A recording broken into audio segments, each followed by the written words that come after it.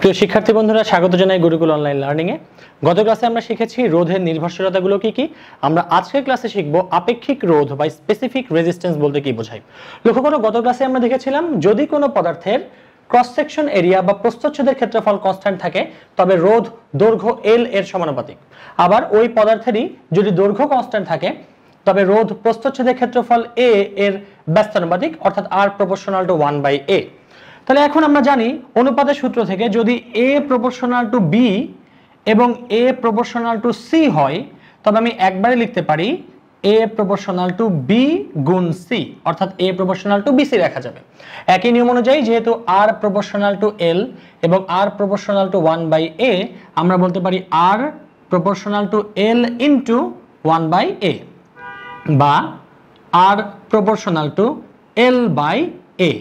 যখন রোধ দৈর্ঘ্য এবং প্রস্থচ্ছেদের ক্ষেত্রফল দুইটার উপরই নির্ভরশীল হবে তখন আমরা ধরে নেব দৈর্ঘ্য এবং প্রস্থচ্ছেদের ক্ষেত্রফল কেউ কনস্ট্যান্ট নয়। এই অবস্থায় এই সূত্রের জন্য দৈর্ঘ্যও চেঞ্জ হতে পারে, প্রস্থচ্ছেদের ক্ষেত্রফলও চেঞ্জ হতে পারে।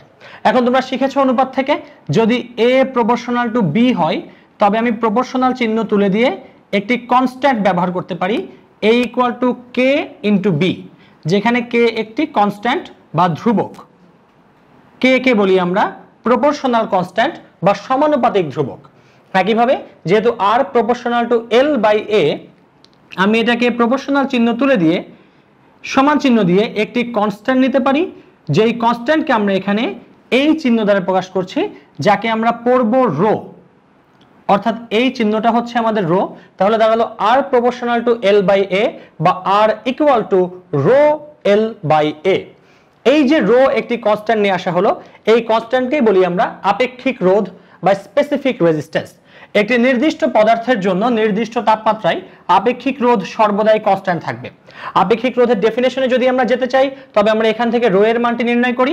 R equal to rho L/A হলে লেখা যেতে পারে রো ইকুয়াল টু, বজ্রগ্রহণ করো, হবে RA ডিভাইডেড বাই L।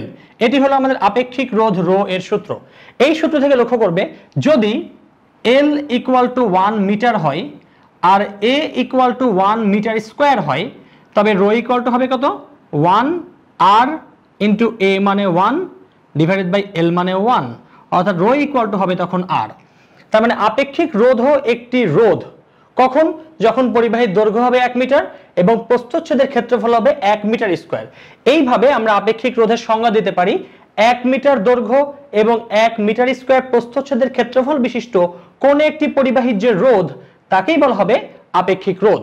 যদি আমরা এটাকে ছবিতে দেখাতে চাই বা গ্রাফিক্যালি রিপ্রেজেন্ট করতে চাই তবে আমাদের বিষয়টি দাঁড়াবে এরকমের। মনে করো আমি একটি ঘনক চিন্তা করলাম, এই ঘনকের জন্য এই ঘনকের এদিক থেকে এদিকে মনে করো কারেন্ট প্রবাহিত হচ্ছে। এই ঘনকের দৈর্ঘ্য হলো 1 metre, L equal to 1, 1 unit বা 1 মিটার। তাহলে এই ঘনকের দৈর্ঘ্য যদি হয় 1 মিটার তাহলে এই প্রস্থচ্ছেদের জন্য কি হবে, এই বাহু 1 মিটার হলে এটিও 1 মিটার, এটিও 1 মিটার, অতএব এই প্রস্থচ্ছেদের ক্ষেত্রফল হবে 1 গুণ 1 মানে 1 মিটার স্কোয়ার। তার মানে আপেক্ষিক রোধ একটি ঘনকের রোধ, যেই ঘনকের প্রত্যেকটি বাহুর দৈর্ঘ্য হবে 1 একক। যদি আমরা SI একক বা SI ইউনিটে বলতে চাই তবে সেই ঘনকের প্রত্যেক বাহুর দৈর্ঘ্য হবে 1 মিটার করে। তার দৈর্ঘ্য 1 মিটার, প্রস্থচ্ছেদের ক্ষেত্রফল 1 মিটার স্কোয়ার এবং এই সম্পূর্ণ ঘনকের রোধ হবে আপেক্ষিক রোধ। আমরা এখন যাব আপেক্ষিক রোধের একক এবং আপেক্ষিক রোধের ব্যবহারে। দেখো আমরা বলেছি rho equal to RA/L। R এর একক হচ্ছে ওম, A এর একক হলো মিটার স্কোয়ার আর L হলো দৈর্ঘ্য, একক হলো মিটার। তাহলে যদি আমরা কাটাকাটি করি মিটার আর মিটার স্কোয়ার, একটা মিটার থাকবে, সেই হিসাবে রো এর একক হবে ওম মিটার। তাহলে আপেক্ষিক রোধের একক হবে ওম মিটার। আমি যদি বলি যে কপারের আপেক্ষিক রোধ কত, তাহলে কপারের আপেক্ষিক রোধ হবে x ওম মিটার, যেটা দ্বারা আমরা বোঝাই যে যদি আমি একটা 1 মিটার দৈর্ঘ্যের এবং 1 মিটার স্কোয়ার প্রস্থচ্ছেদের ক্ষেত্রফলের একটি কপার ব্লক নেই বা কপার পরিবাহী নেই তবে সেই পরিবাহীর রোধ হবে x ওম। আপেক্ষিক রোধ পদার্থের উপাদান এবং তাপমাত্রার উপরে নির্ভরশীল। আপেক্ষিক রোধ পদার্থের ডিমেনশন বা জিওমেট্রির উপরে নির্ভর করবে না।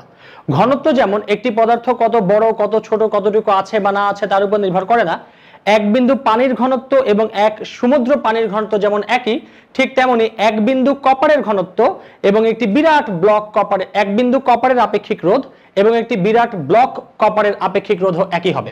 অর্থাৎ আপেক্ষিক রোধ কোনোভাবেই পদার্থের জিওমেট্রি এবং পদার্থের ডিমেনশন বা মাত্রার উপরে নির্ভর করবে না, শুধুমাত্র তাপমাত্রা এবং উপাদান পরিবর্তিত হলেই আপেক্ষিক রোধ পরিবর্তিত হবে।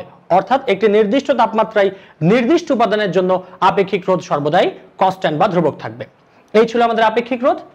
আমরা পরবর্তীতে আপেক্ষিক রোধকে ব্যবহার করে কিছু ম্যাথমেটিক্যাল প্রবলেম সলভ করব এবং দেখব যে আপেক্ষিক রোধকে কিভাবে বাস্তব জীবনের বিভিন্ন সমস্যা সমাধানের জন্য ব্যবহার করা যায়। সবাই ভালো থাকবেন, ধন্যবাদ সবাইকে।